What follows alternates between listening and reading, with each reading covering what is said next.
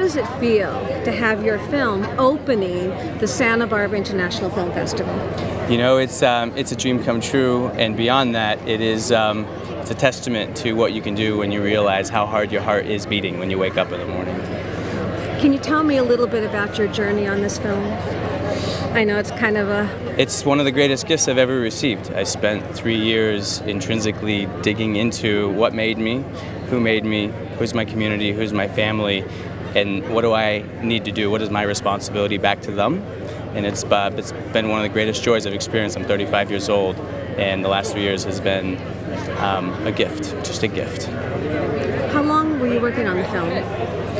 We started talking about it in the winter of 2013, so it's been a long time coming, about 4 years.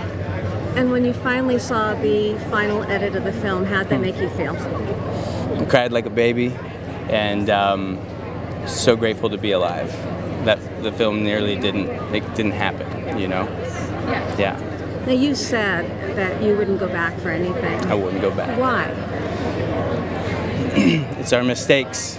Our mistakes are sort of our elders, they're our stories, they're the things that teach us more about who we are, and they're our guiding lights as we move forward. And like, hey, this is, if you want to get the most out of it, you better look at where you've done great and where you've really not done your best effort, you know? So I wouldn't change that lesson for the world.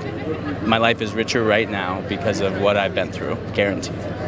Is that what you want audiences to take away from this film? I hope so. Yes, absolutely. Absolutely. And not only that, but also I hope everyone feels that the name says it all, charged, that wake up every day and say, who do I want to be and how do I want to go get it today? Well, you have an energy and a light around you that's infectious. Thank you. Congratulations. Thank you. It's an honor to have your film here. Enjoy Likewise. Tonight. Soak it up. You Thank deserve you. We it. will.